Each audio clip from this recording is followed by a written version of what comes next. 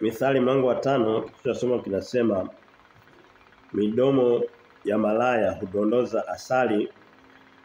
Hii ni Mithali mlango wa 5. Kitabu cha Mithali kina jumla ya milango iko 31. Na leo tumesomea mistari iko 23. Kama nilivyokuwa nimesema awali Mithali ina milango mirefu. Kwa hiyo ni mistari 23 sio mrefu sana. Na hoja kubwa tunayoona hoja kubwa kabisa ni habari za hatari ya mwanamke malaya. Somo kama hili kwa kweli hutalisikia sehemu yoyote. Halihubiriwi. Halihubiriwi, lakini kwa sababu Mungu aliweka kwenye kitabu chake, kwenye neno lake, tuachaje kulihubiri? Eti kwa vile tu halihubiri, eti kwa vile tu halivutii masikio. Unajua ni kwa nini? Kwa sababu litawagusa wengi kweli kweli, wanaume kwa wanawake. Itawagusa wengi kweli kweli. Kwa hiyo Mungu anaweka hili neno. Mungu aweke maneno haya kwenye kitabu chake, kwenye Biblia, kwenye neno lake. Makusudi labda liwasute watu, liwanyime raha, hapana, ni ili kusudi liwatakase, liwaoshe. Kwa sababu tutaona baadaye kidogo mwanzoni hilo tukio la umalaya linaweza likaja kama linavutia. Anasema ni asali ni tamu, ni sukari fulani, lakini anasema baadaye litakuwa ni chungu na madhara yake ni ya milele. Kwa hiyo na somo kama hili ni kili ukiamua kulihubiri lote siku moja haitoshi. Mahubiri ya siku moja hayatoshi. Ni somo ambalo lina vipengele vingi ndani yake. Lakini kwa vile tunasoma sura kwa sura, kila sura wiki moja basi tutahubiri hayo. Wakati mwingine tutapata muda wa kuhubiri na kuyarudia zaidi. Kama nilivyosema, kama utangulizi tu, kitabu cha Mithali kinatufundisha hekima, kuyaishi maisha. Hekima ni mojawapo ya mambo ambayo tunataka kuyaendea. Jinsi ya kuongea na watu, jinsi ya kuchukua maamuzi katika mazingira magumu. Leo hii kuna mambo mengi magumu yenye kuhitaji maamuzi magumu ambayo of course maamuzi yote tuyaweke mbele za Bwana. Hakuna jinsi nyingine. Lakini hatuwezi kwenda mbele za Bwana tukiwa kipumbavu makosa kinyume na neno la Mungu, alafu mzigo wote tumsukumie Mungu. Hapana. Mungu anataka tuenende kwa hekima, kwa busara, kwa utaratibu mzuri, ili kusudi na maombi yetu yaweze kusikilizwa. Ili kusudi maombi yetu yaweze kusikilizwa. Kwa hiyo tuende katika vipengele. Tunaona vipengele kama 4 katika hii hoja, katika hii kitabu, katika huu mlango. Tuna vipengele vikubwa 4. Kipengele cha kwanza kinatokea katika mstari wa kwanza mpaka wa pili, kinachosema mstari wa kwanza mpaka wa pili kinachosema kijana ukisikiliza maonyo ndipo utapona. Na sio kijana tu, hata mtu mzima. Kuna uharibifu unakuja katika kila umri. Uharibifu unakuja katika kila umri. Mtu anaweza kuharibika uzeeni.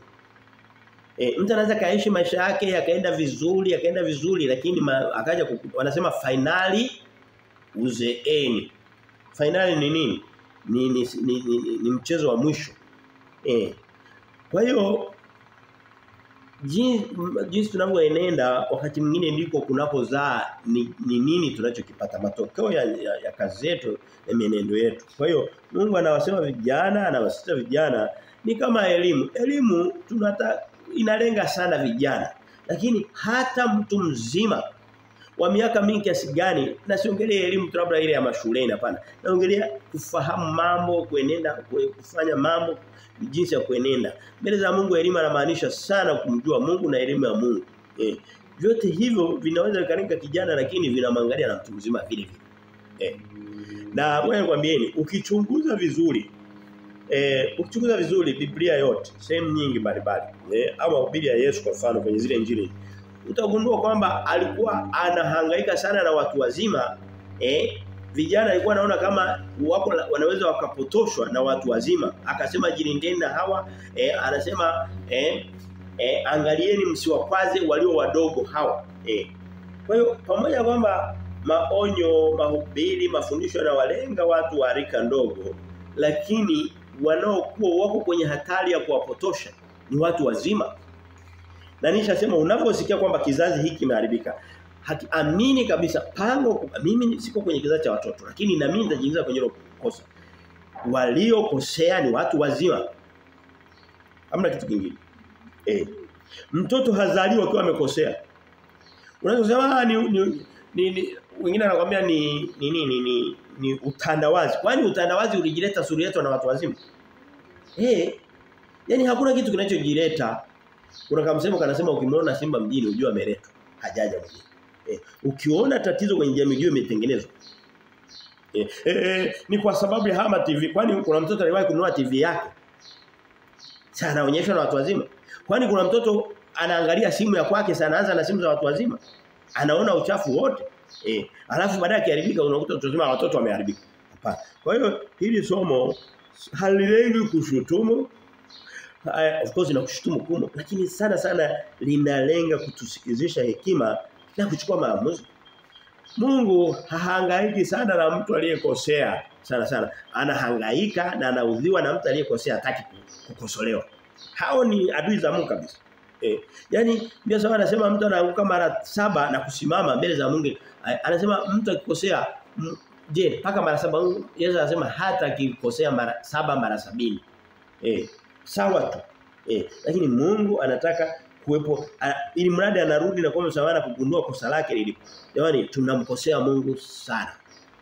Tunaenenda ndivyo sivyo mara nyingi, lakini tunapofika mbele za Mungu tukijishusha tukasikia.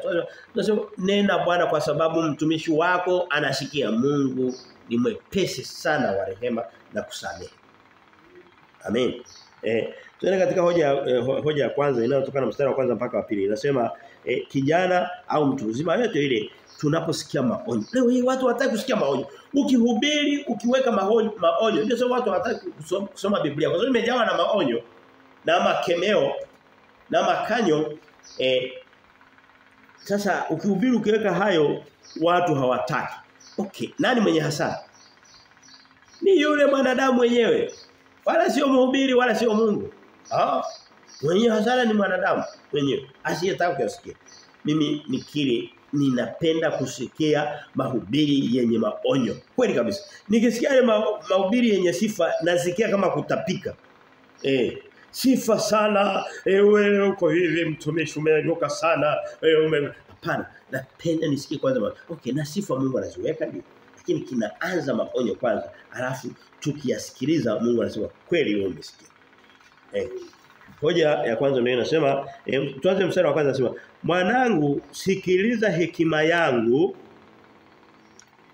tega sikio lako mzisikie akili zangu. Mstari wa pili upate kuilinda busara na midomo yako yahifadhi maarifa. Hii ni hoja ambayo tumekuwa tunakutana mara nyingi na tushahubiri na tunaendelea kuhubiri hekima, busara na nini. Na haviji hivi vinakuja kwa kusikiliza. Nilikuwa naandika kwenye mtandao sehemu huwa anapenda kurusha mahubiri mbalimbali mafupi. Nikasema mzazi wa leo anajua kulipa ada. Hana shida. Wanapambana kwa kweli, yani hata kama ni kukopa atakopa. Mzazi wa leo anajua kumnunulia rasta binti yake. Anajua kumnunulia manukato mazuri na vile. Lakini hawajui kumpa maonyo. Anajua kumpeleka mtoto wake boarding. Yaani hana shida, atampeleka wamlelee. Nikwambie hakuna mtu anaweza kukulelea. Kwa hiyo sihitaji kurudia sana hii hoja. Ni habari za kusikiliza maonyo, ni habari za kusikiliza, na yote msingi wake lazima utoke kwa Mungu. Lazima utoke katika neno la Mungu.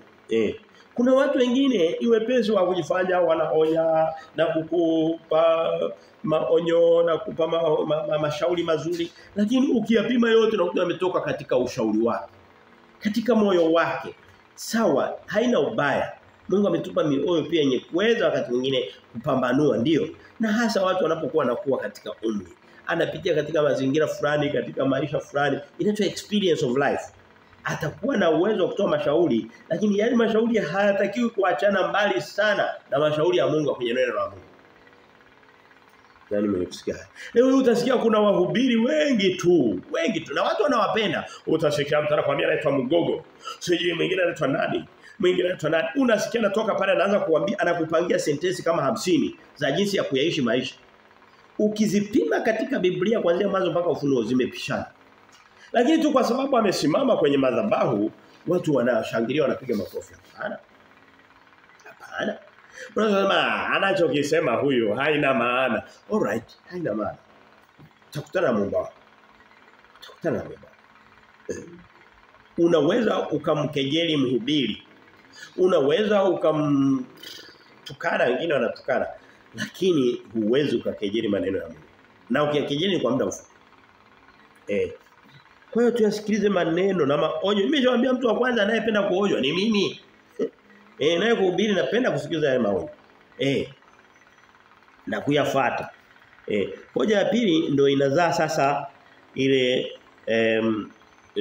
kichwa cha somo lake kinachosema midomo ya malaya hudondoza asali au hudondosha asali, Kiswahili tulichokuzoea.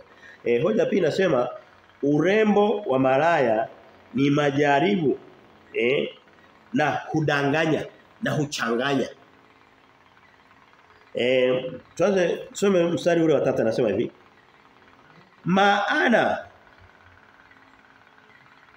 midomo ya malaya hudondoza asali na kinywa chake ni laini kuliko mafuta. Hivi ni vitu vizuri. Asali, mafuta, ni vitu vizuri, ni vitu vinavyoonyesha amani, furaha, raha. Nani anakuambia malaya malaya ni mtu gani? Malaya sihitaji hata kufanya definition, inajulikana ni Kiswahili chepesi. Katika context ya somo la leo ni mwanamke. Katika somo la leo ni mwanamke. Lakini sasa mbona kama kuna uonevu unaongea? Maana hili somo kwambie kuna aina ninajianisha au Biblia lakini nitayasisitiza tena kwa masomo yajayo. Kuna aina ya dhambi zinazomlemea mwanaume kuliko mwanamke. Kuna aina ya dhambi zinazomlemea mwanamke kuliko mwanaume. Wote zinawaangalia ndio. Lakini kuna nyingine unakuta ni mzigo, yani Mungu akiongea naongelea akiwa na msuta kidole huyu na yule anasikia akiwa wa pili. Kwa mfano wewe mwambie, leo hii imani za manabii wa uongo zimejaa duniani hazijajaa. Zimejaa, si ndio? Unadhani Mungu akija anasuta vidole, atawasuta wanawake anasema nyie hamkupambana manabii wa uongo? Hapana, atawadai wanaume. Wanaume ana jukumu la kutambua kweli na kuifahamu na kuijulisha. Lakini linapokuja swala la mienendo ya umalaya, anamwangalia sana mwanamke. Ndicho kilichoandikwa kwenye Biblia. Na sio kwamba anampa ruhusa mwingine, lakini anaangalia chanzo. Tatizo limeanzia wapi? Anawaambia mstari ule wa 3 anasema maana midomo ya malaya hudondosha asali na kinywa chake ni laini kuliko mafuta, lakini mwisho wake ni mchungu kuliko pakanga, ni mkali kama upanga wa makali kuwili. Haya ni maneno ambayo yamepishana. Kinachoonekana mwanzo ni asali. Kinachoonekana mwanzo ni mafuta yanayonukia, yanayopendeza, yanayovutia. Lakini matokeo yake ni pakanga. Pakanga ni mmea ni mchungu, yani labda ni zaidi ya 40. Uchukue labda likikombe au jagi zima uanze kubugia. Utasikia maumivu mpaka unaanza kusikia kama kichwa kinaanza kuvurugika. Yaani kama unakunywa sumu. Ni sumu fulani. Anasema kuliko pakanga na makali kama upanga wa makali kuwili. By the way, hili somo malaya Mungu amelisema mara nyingi. Mlango ujao wa 6 litakuwepo na mlango ujao wa 7 litakuwepo. Kwa hiyo tushangaa kusema mbona kama liko mlango wa 5 tunahubiri. Kama liko mlango wa 6 tunahubiri tena. Kama liko mlango wa 7 tunahubiri. Yamkini context au makusudi au msitizo itakuwa inatofautiana, lakini hoja ni ile. Twende katika uhalisia. Twende katika mifano na uhalisia. Leo hii mienendo yenu akina wanawake. Kwa kweli hapa hakuna maneno ya kumululu. Ni mibaya. Malaya anaweza kufanya kwa jinsi ya alivyovaa. Kuna mavazi ya kikahaba. Anaweza kufanya kwa jinsi alivyojipodoa. Anaweza kufanya kwa actions. Leo nilikuwa natafakari. Unaweza msikiliza, nyinyi mlishawahi kuona. Unaweza ukakutana na mabinti wawili.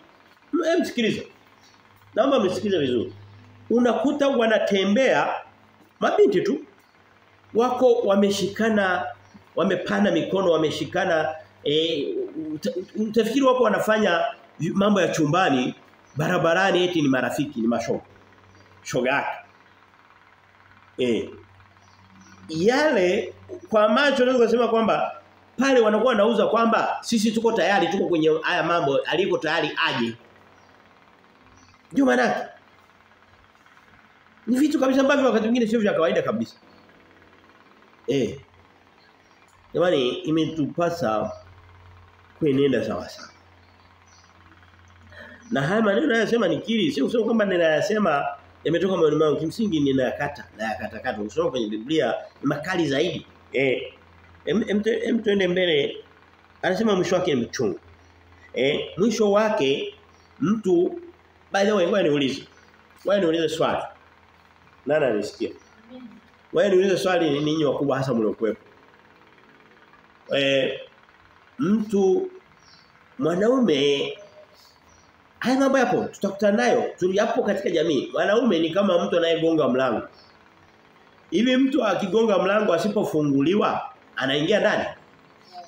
Wewe waambie mwanamke anaufungua kufunga na kufungua maisha haya mahusiano yao. Anao uwezo. Anao uwezo. Hivi ikitokea mtu akaacha mlango wake uko wazi usiku kukaingia nzi na mbu na panya na paka hata na majambazi. Utaanza kusema kwamba mapaka wakorofi?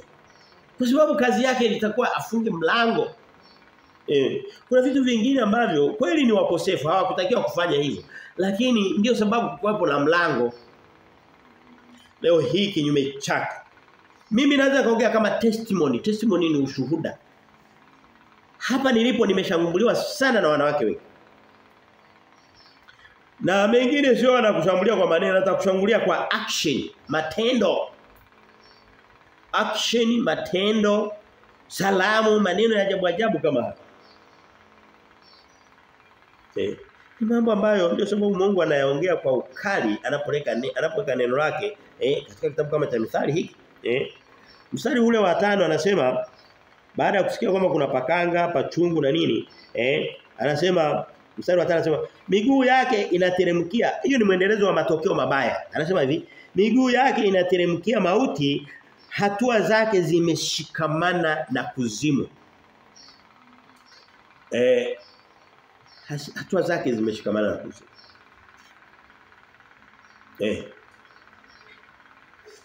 Ngoja niulize swali. Leo hii kukitokea mtu ametangaza kazi. Labda anataka kuajiri. Wakatokea washindanaji wa kazi labda 50. Labda humo kuna mabinti labda 15, 20 mpaka 25, nusu kwa nusu, 25. Leo hii kuna vitu vinaitwa rushwa za ngono.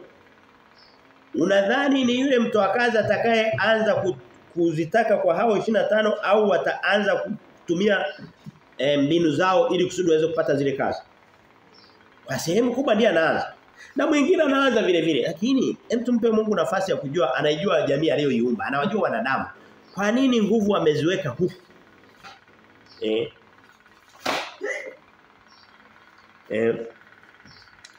Kwa hiyo tunaona kwamba ni chanzo uanzilishi unapotokea yuko pale. Chanzo uanzilishi unapotokea.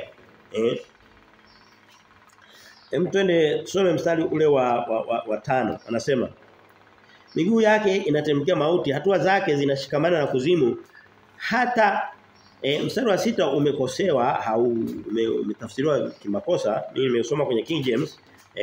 Anasema hata anamaanisha kwamba njia zake zimejificha, zinaenda mpaka kuzimu, na anaunganisha mstari wa 6 anasema hata usiweze, wewe ambaye unadanganyika, usiweze kuiona njia sawa sawa. Kwa sababu njia zake zimejificha, mbinu zake ni nyingi. Hata na anasema na njia zake ni za kutangatanga wala huna habari. Wewe unafikiri ni salama? Unafikiri ni kuna uaminifu lakini ni mtu ambaye anachokifanya kwa huyu ndicho anachofanya kwa yule, ndicho anafanya kwa yule, ndicho anachofanya kwa yule. Hebu angalia kiwango cha umalaya kilichojawa kwenye mitandao ya kijamii. Ndio sio? Mitandao ya kijamii. Hebu tutafute wauza sura kwenye mitandao ya kijamii. Najua ni vigumu sana kwa sababu sio labda wafuatiliaji wa hivyo vitu. Lakini naweza nikukwambia kwa ujumla. 80% mpaka 90% watakuwa ni hao wanawake. Kwa sababu ukasema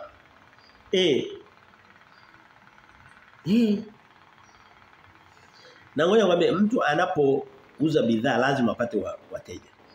Watakuwepo. Watakuwepo. Hivi kuna vitu vinaitwa gongo, anauzaga gongo wale. Unafikiri yule muuza gongo na wale wateja wanaokunywa gongo kwake wote ni wakosaji, ndio sio? Lakini nani anapigwaga faini kubwa? Ni yule aliyekuwa anauza gongo au wale wateja waliokutoka kwake? Wanaanza yule muuzaji. Ndio chanzo. Ndio mwanzilishi. Haya maneno jamani sio kwamba ni mepesi. Bali ni magumu sana kuyasema katika kizazi hiki kilichopotoka. Ni magumu sana. Ni magumu sana.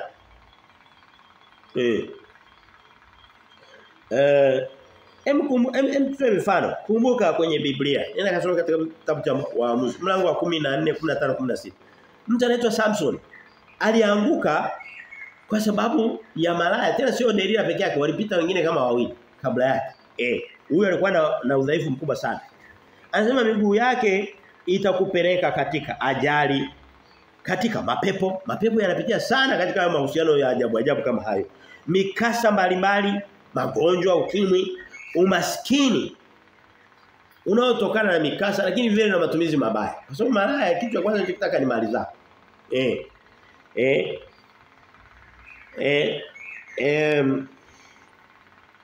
Au watu kukimbia familia zao. Unakuta mtu alikuwa na familia yake nzuri tu kabisa vizuri, baadaye anaingia malaya katikati, anampotosha na muondosha, anakuwa hayupo tena.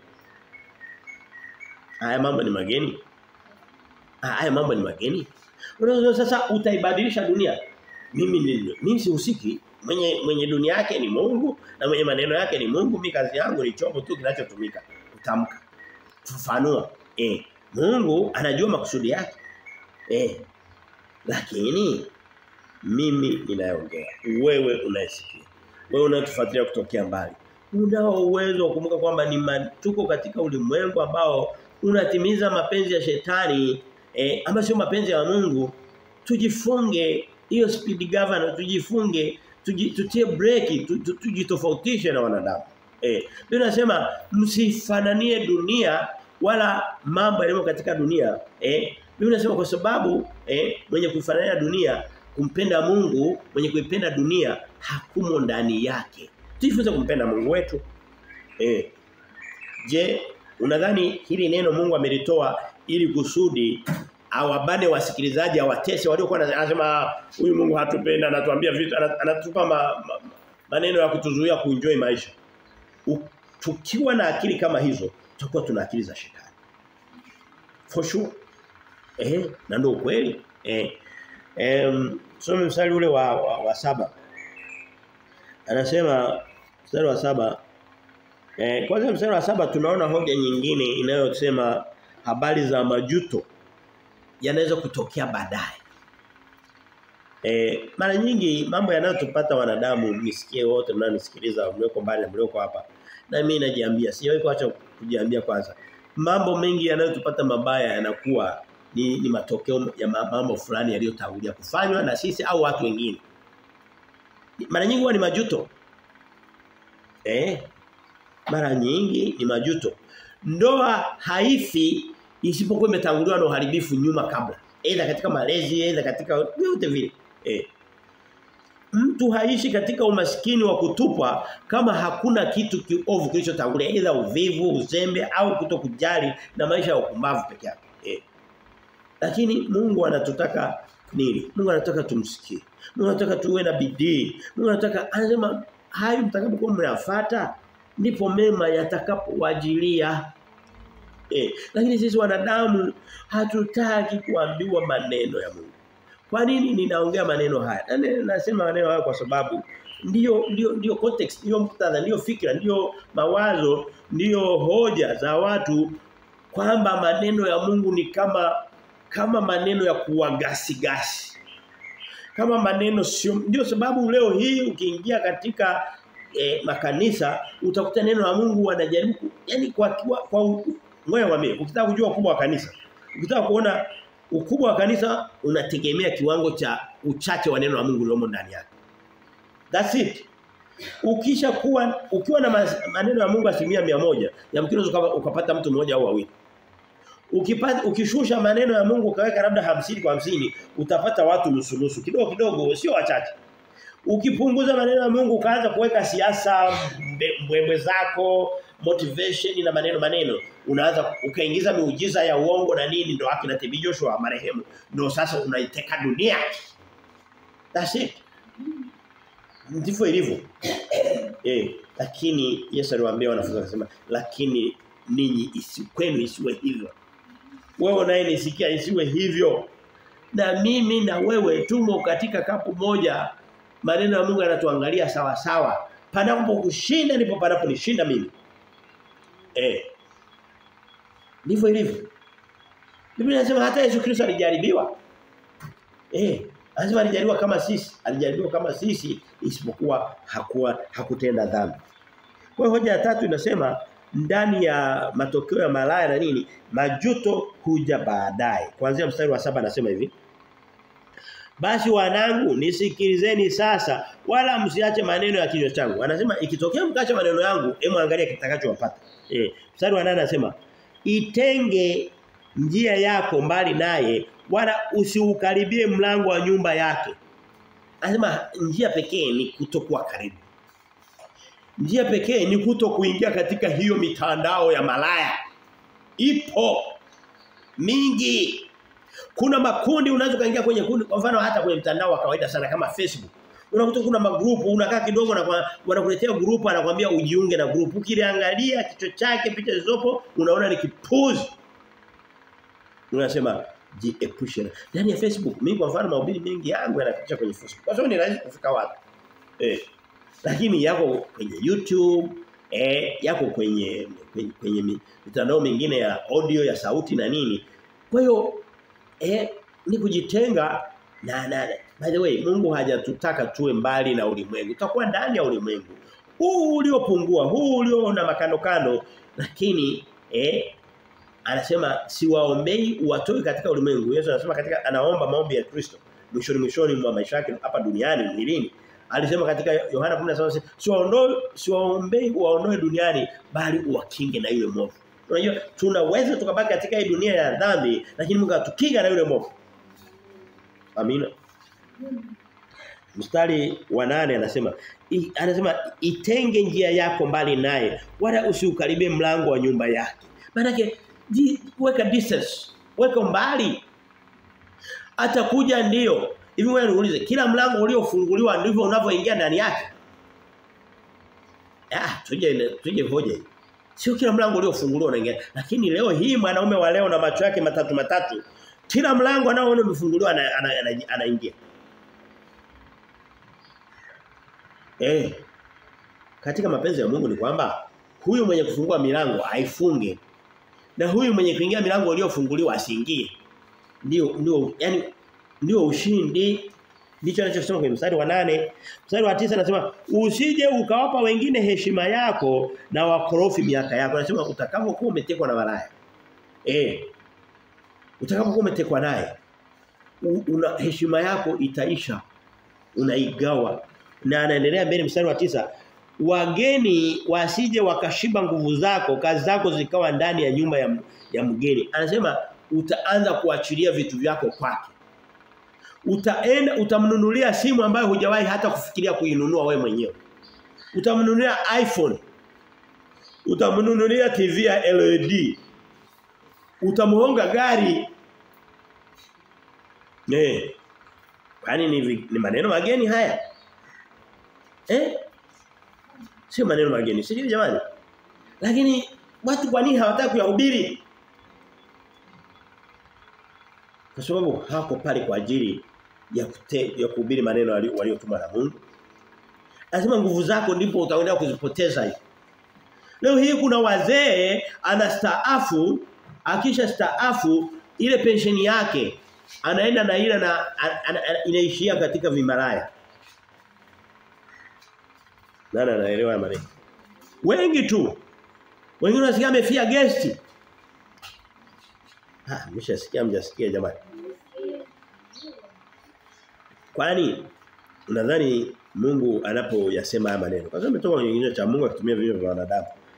Unadhani alikuwa hajui kwamba ni jambo baya na inawezekana kulishinda na kuna mbadala wa kumpendeza Mungu? Mstari wa 9 anasema, mstari wa 10 anasema wa 10 nishausoma, wageni wasije wakashiba nguvu zako, kazi zako zikawa ndio hiyo kuchukua hela yako ulikuwa nayo kibaka kulikuwa nako ukakopa na juu ya kukopa ukakopa zaidi ukamnunulia iPhone. Na usiwe na uhakika unaweza kukuta naenda naihonga na mtu anaihonga mwanaume mwingine. Alafu anakuambia anataka na nyingine. Amina. Wewe mwambie, hii sio somo jepesi. Sio somo jepesi. Tunaishi katika ulimwengu ambao shetani ameulalua mioyo. Ameustimulate. Umejawa na uzinzi na uasherati na uchafu na ukahaba na umalaya. Maneno kama hayo inahitaji mguso na nguvu za neno la Mungu na roho wake ili kusudi, by the way, ili kusudi mtu aweze kushinda. By the way, hakuna jambo linalomshinda Mungu. Ndio. Nuhu alikuwa anaishi, Rutu alikuwa anaishi katikati ya Sodoma na Gomora. Lakini Mungu lakini hakuwa shoga. Alishinda. Na yeye ingekuwa shoga angechoma pamoja na wengine. Alikuwa amezungukwa na washoga watupu. Unaweza tukazungukwa na angalia kiwango cha uchafu. Ngoja niulize swali moja tuelewane kidogo. Ukienda kwenye mitandao ya kijamii ambayo ndio mahusiano na mawasiliano ya watu wengi yalipo sasa hivi. Hasa mitandao ya kijamii kama kina Facebook, sio wanaita Tinder, sio Instagram, sio vitu gani. Hoja kubwa kabisa kitu kinachotokea cha kwanza kabisa ni nini? Ni mambo ya mahusiano ya namna hiyo ya ajabu ambayo ni ya kimalaya. Vitu vingine vyote vinafuata pole. Vitu vingine vyote vinafuata. Hicho ndo kinaanza. Hicho ndo kinaanza. Hicho ndo kinaanza. Tusome mstari ule wa 11 mpaka 14. Mstari wa 11 mpaka 14 anasema Mithali 8 Mithali 5 na 8 tumeishia. Na mpaka 11 tumesha mpaka 10 tumeanza. 11 anasema hivi. Nawe ukaziombolea siku zako za mwisho. Kuombolea nini? Kuomboleza. Kuomboleza ni nini? Ni kulia kama umefiwa. Leo hii wanaume wengi, wanaume ni mnisikie mlioko hapa, mlioko mbali wote vile. Leo hii wanaume wengi wanaomboleza. Kwa sababu hayo ya mahusiano hayo ya kimalaya. Mstari wa 10 na moja anasema nawe ukaziombolea siku zako za mwisho na nyama yako na mwili wako utakapoangamia. Anasema matokeo yake ni maangamizi.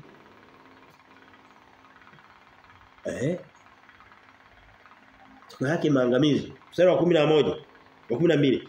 Ukasema sasa hapo majuto yanaanza. Jinsi nilivyochukia maonyo na moyo wangu ukadharau kukemewa. Naomba macho yao huko.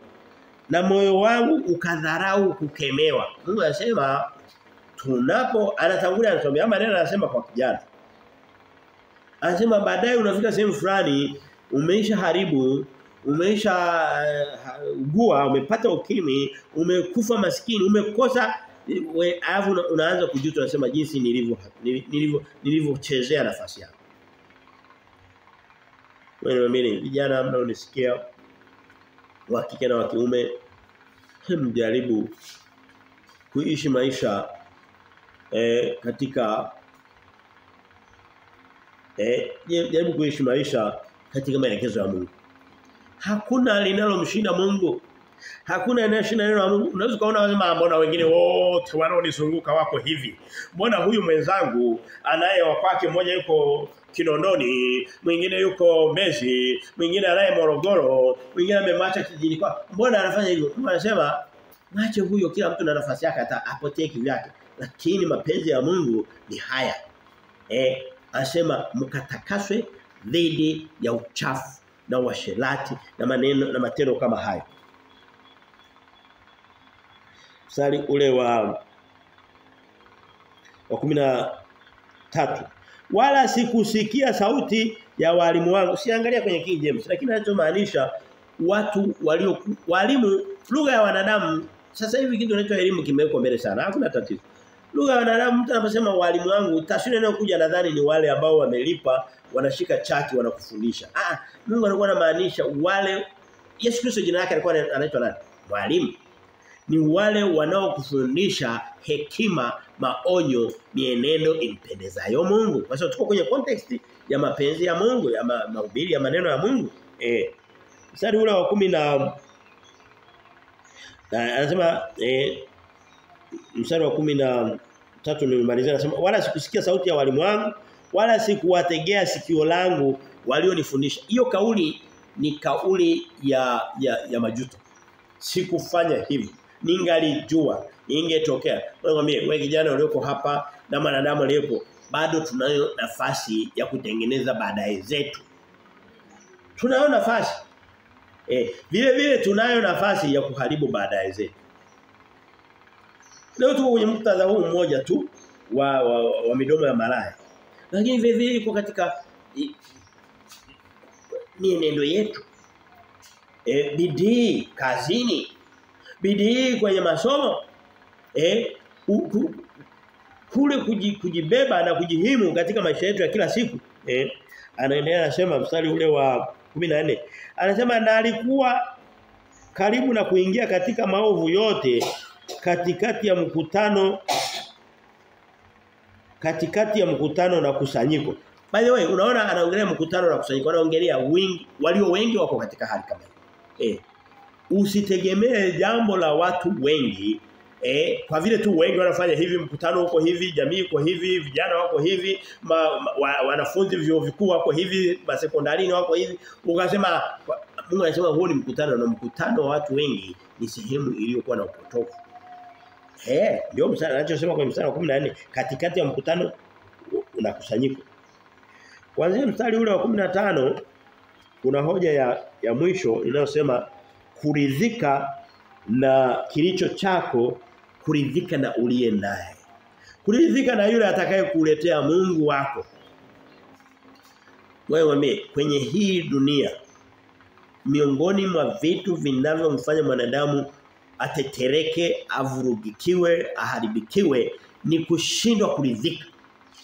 Anapata hiki, anasema hiki akinitosha naenda katika hiki. Na leo hii kuna watu wanajiita motivational speakers. Wale watu wanao wahubiri wa fikra chanya wanaita. Anakuambia ukipata hiki usiridhike, fanya hiki, sawa. Kuna muktadha wa maana ya kuridhika na kutokuridhika. Kwa mfano, huwezi ukaridhika tu kwa sababu labda umeenda Tuchukulie labda uko shule unasoma.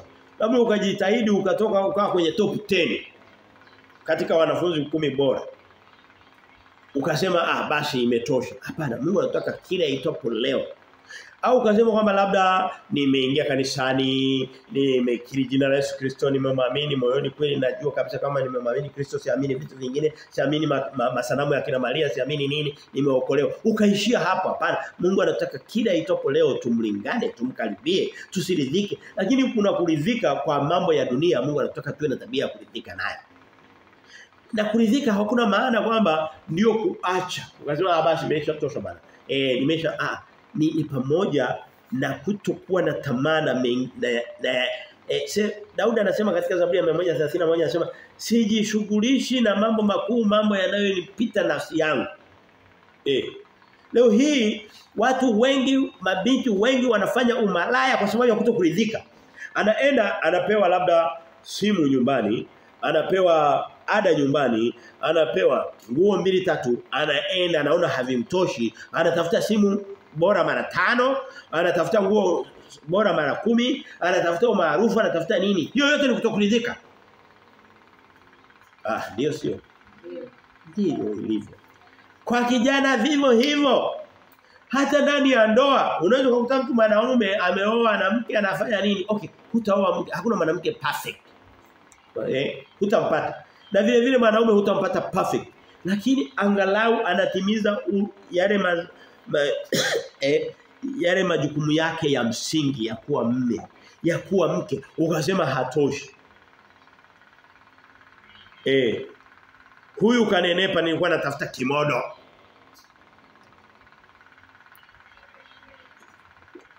Huyu mume wangu hana gari, tunaenda kwa daradara na natafuta namna ya kupata gari. Si ndipo matatizo yanapoanzia? Si ndipo. Tuifunze kuridhika. Kwa hiyo tunaporidhika, tukaridhika. Na hasa hivi vitu vya dunia ambavyo vinaweza kutuangusha katika anasema vinatuangusha katika matanzi na mitego na uharibifu. Mungu atatupeleka mbele kwa wakati wake. Atatupeleka mbele kwa wakati wake, atatuinua kwa wakati wake. Hata hicho kinachoitwa simu ambayo ulikuwa uhangaike nayo, itafika wakati hiyo simu Mungu atakupa, na hilo gari Mungu atakupa. Leo hii nenda katika mavyuo. Kuli ni kama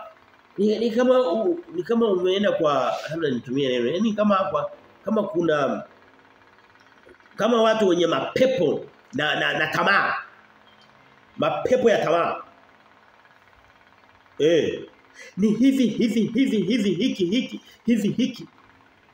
Nataka hiki na hiki yani wala ukimuuliza mtu anahitaji nini hajui. Ili mradi tu apate na kile na hicho na kile na kingine na hicho na kingine. Hapana. Je, utakutana naye kwenye nyumba ya ibada vizuri tu. Na utamkuta labda anaimba, na utamkuta labda anatangaza matangazo ya kanisani, anafanya kila kitu. Sicho Mungu anachosema kwamba ukienda kwenye nyumba ya ibada ndio umemaliza. Hapana. Mungu anaangalia pia katika ukamilifu wa mioyo yetu. Mungu anataka habari za kuridhika. Kama tusonge mbele mstari ule wa 15 au 17 tuendelee nao, anasema mstari wa 15 anasema unywe maji ya birika lako mwenyewe na maji yenye kububujika katika kisima chako. Kwa nini uangalie kisima cha jirani yako? Kwa nini uangalie mke wa jirani? Kwa nini uangalie mume wa jirani yako? Kwa nini uangalie mtu mwingine? Wewe utaoa na kuolewa na dunia ya wote? Ndio swali analouliza. Anasema kama una kisima chako kimoja, kunywa maji yake. Leo hii falsafa ya dunia, falsafa ya akili za wanadamu sio kuridhika na kisima chake mwenyewe katika mambo yote. Mimi hapa ninao uwezo wa kununua kila simu naweza. Ngoja niwaambie ukweli. Nina uwezo wa kununua kila simu yoyote ile, nao uwezo bila kutetereka mfukoni. Lakini nina simu zinazoweza kunipa mawasiliano vizuri, nikitaka kupiga picha nikapiga picha, nikafanya nini, zina miaka 3 4 na ni matoleo ya nyuma sana. Ndio. Ni kipimo cha kuridhika. Sasa huyu ambaye hata uwezo wa kununua kitochi wanasikia wanakiita kiswaswadu. Hana uwezo baada anatafuta ile simu ambayo ndio imetokea Marekani Januari tarehe 1. Labda ndio toleo jipya. Yeye anapambana. Huko ni kuridhika? Huko ni kuridhika. Vijana, wanaume, wanawake, wanadamu, hata watu wazima mlioko hapa na wewe unatusikia, imetupasa kuridhika. Mimi najua watu wako kwenye miaka 50 kuelekea 60 ambao bado wanapiga umalaya kwa ajili ya kupata vitu. Ninawajua. Kwa hiyo watu wengine vijana, wengine watu wazima. Amina. Mbona mnaniangalia kwa ukali mnashangaa nini? Haya maneno si yamo kwenye Biblia kwani? Ya kwenye Biblia. Mstari ule wa 10 na 16 anasema, "Je, chemchemi zako zitawanyike mbali na mito ya maji katika njia kuu?" Anaweza kusemanisha kwamba unapokuwa umeanza kukimbilia chemichemi za watu wengine na visima vya watu wengine. Anatumia mfano wa kisima na maji. Maji kwenye Biblia ni taswira ya baraka za Mungu, ni taswira ya wakati mwingine ndio roho wa Mungu, ni ukamilifu, ni shibe.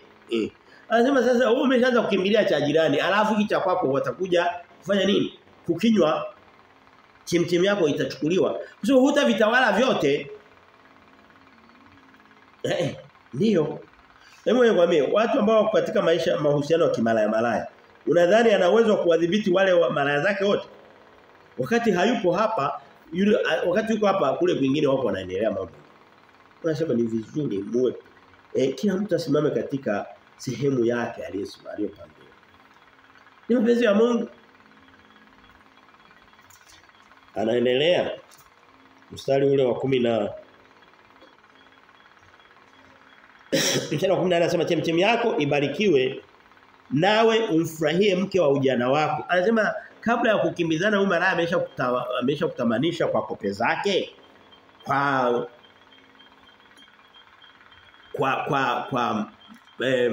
inaitwa vipodozi. Kuna mtu unaweza kukutana naye sura yake inataka kufanana na hizi bathing zoka hapa chini, si ndio?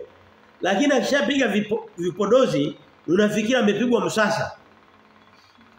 Si ndio? Kuna lile linaitwa nini lile? Lile la Mwanza natafuta jina la linalo nani Zumaridi. Lilipokuwa kwenye kesi zake lilikuwa linataka kufanana kama kuli mbeba mizigo sehemu fulani, yani machimboni. Lakini likishajipiga yale madudu yake yale utafikiri limefufuka kutoka mbinguni au limezaliwa. Ni mfano tu, yani wa juju tu. Lakini ndicho kinachoendelea huko duniani. Kuna watu unakuta bajeti yake ya vipodozi ni kubwa kuliko bajeti yake ya jambo lolote lile. Ndio sio. Tuambie nini?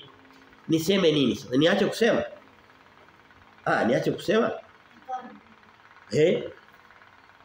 Wewe mwambie, wewe kijana, wewe baba, wewe mwanaume, wote usibabaishwe na hivyo vinavyoitwa vipodozi. Na sikwambie wewe unajiambia mimi. Anaendelea anasema mstari ule wa 10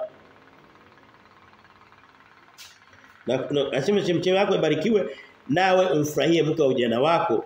Ni ayala apendaye na paa apendezaye, maziwa yake ya kutosha siku zote, na kwa upendo wake ushangilie. Anasema mkamilishane na kuridhishana katika mahusiano yao.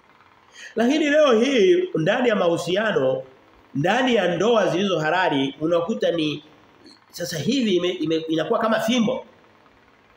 Watu wasioweza kushirikiana katika mahusiano yao, hata kama wanaitwa wameoana,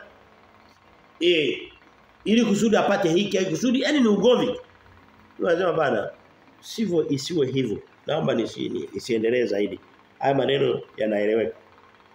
Anaendelea mstari wa 20 anasema, "Mwanangu, mbona unashangilia malaya na kukumbatia kifua cha mgeni? Kwa maana njia za mwanadamu zi mbele za macho ya Bwana na mienendo yake yote huitafakari. Mungu anasema okay, utaenda ufanye, nitaenda nifanye niyafanyayo. Lakini anasema Mungu anayaona yote. Leo hii hakuna hofu ya Mungu tena katika jamii. Kwamba hiki kinachokifanya kinamuudhi Mungu.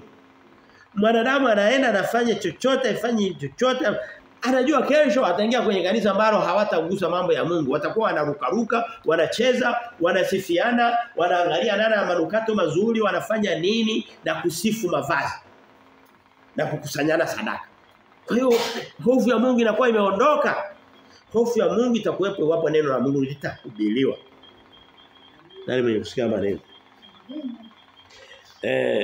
Anasema njia za mwanadamu ziko mbele ya Mungu wake. Wewe nikwambie, najua sio nyepesi, mimi mwenyewe nakwambia sio rahisi wakati wote kukaa unakumbuka kwamba haya maneno unayofanya, haya mienendo unayotenda haimpendezi Mungu, sio rahisi. Lakini tunavyoendelea kuyajaza hayo ndani ya mioyo yetu, ndani ya fahamu zetu, ni rahisi kuitunza hofu ya Mungu ikambatana nasi popote tunapoenda. Mstari wa 22 anasema maovu yake yeye yatampata mdhalimu, naye atashikwa kwa kamba za dhambi zake. Unasema kila kitu atakilipa. Kila kitu atakilipa. Wewe wame Mungu ni mwenye rehema. Ndio sababu Daudi sema anasema Bwana kama ungehesabu ungehesabu makosa yetu ni nani bangeza kusimama. Lakini jumla kubwa lazima malipo yafanyike. Aidha kutokea msamaha uliotokana labda na Mungu kusamehe au kumwomba Mungu, lakini lazima mtu avune alichokipanda. Kwa nini sasa hivi kansa zimekuwa nyingi za tezi dume kwa wanaume? Kansa za matiti, kansa siji za shingo ya kizazi, kansa za vitu mbalimbali. Wakati mwingine Mungu analeta tu anafanya hukumu kwa wanadamu.